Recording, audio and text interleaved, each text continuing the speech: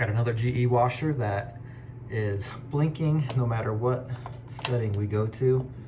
And when we press something, it just starts blinking and never really does anything. It tries to come on. Now we could go through trouble codes and air codes and all of that. If you haven't seen my other video on when the lights blink, check that out. But I got a pretty good idea of what this is, so let's jump right in.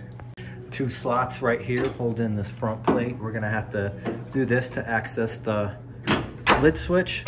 Just kind of got one right there. You can see the latch right there where it goes in.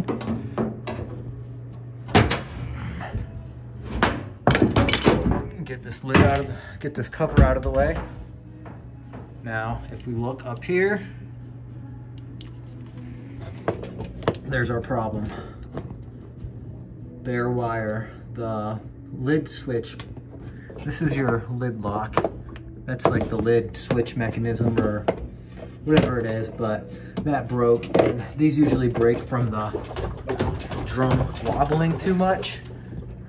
Everything looks like it's still intact. Sometimes these plastic pieces break, causing it to go crazy when it wobbles, but other times it's just overloading it. So let's swap this out real quick. I also encourage you, whenever working on any kind of appliance, to track down the service tech sheet. This one is right behind this panel right here, and it will tell you how to get into service mode, how to look up the air codes, and how to clear the air codes and all that good stuff.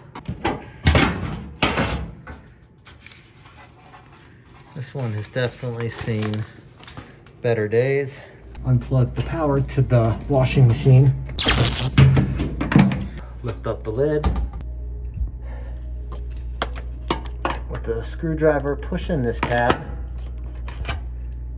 As you can see, it clicked, and then you should be able to push up on the lid switch.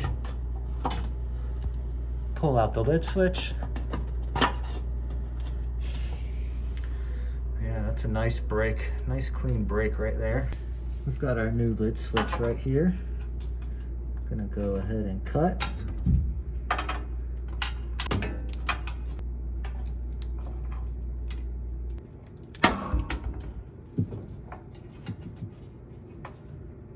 Gonna match the colors when we wire nut these together.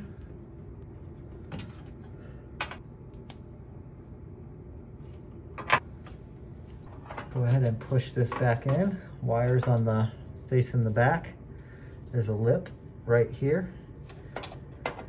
That lip sits in there, and that pushes down. I'm gonna add some protection to these wires right here.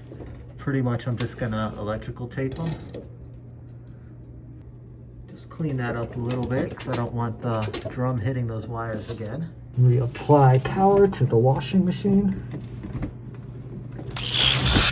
Entering service mode. Hold down start and fabric softener for 3 seconds. And we're gonna move the dial to position 6. Lights are gonna blink.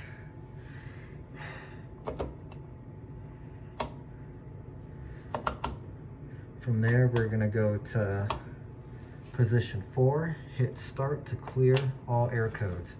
And this can all be seen in the service tech sheet.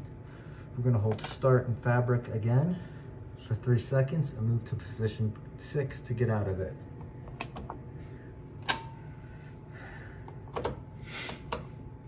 I'm gonna run a quick rinse and check our repair.